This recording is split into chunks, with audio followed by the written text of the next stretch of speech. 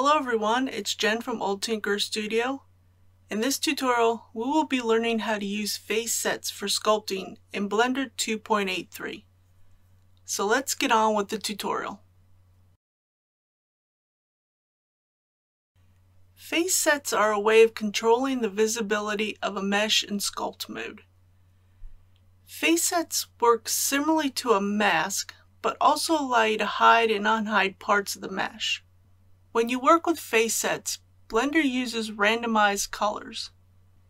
If we select the Draw Face Sets brush and begin painting on one part of the object, we see one color. If we then start drawing on another section of the object, we see another color.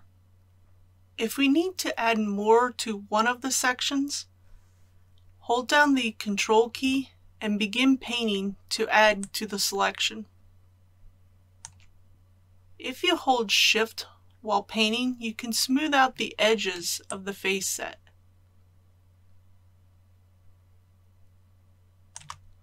Using Shift and W allows you to move your cursor over the object to make a selection. Left clicking will lock in the selection.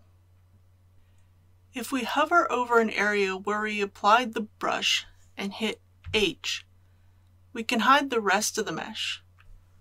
Alt-H will unhide it. If we hover over an area outside of the face sets and hit H, we can hide the face set. Alt-H will unhide it. W is the hotkey for the menu specific to the face set brushes. If we paint a mask onto the object, and then choose Face Set from Masked from the Face Set menu, we can turn the mask into a face set. Face Set from Visible is a quick way to add a face set to everything that is visible. The Invert Visible option hides all the geometry that is part of a face set and makes all the hidden geometry visible. Show All hides all the hidden geometry that is part of a face set. Since face sets act like masks, we can also use them in our sculpting process. If we choose a brush, such as the Clay Strips brush, and then hide everything except a face set, we can then freely use the Clay Strips brush just on that face.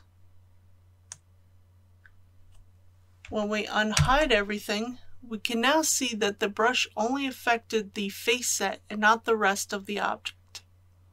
We can also use the Mesh Filter brush to modify the mesh.